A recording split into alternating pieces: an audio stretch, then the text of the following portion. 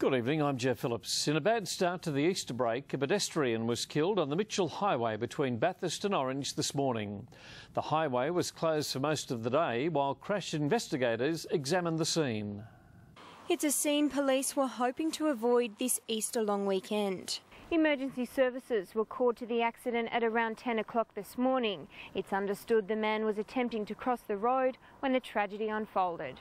About 15 k's out of Bathurst on the Mitchell Highway, near an area they call the Rocks, a heavy vehicle travelling west towards Orange has struck a male who was walking on the roadway at the time. Tragically, the man died at the scene.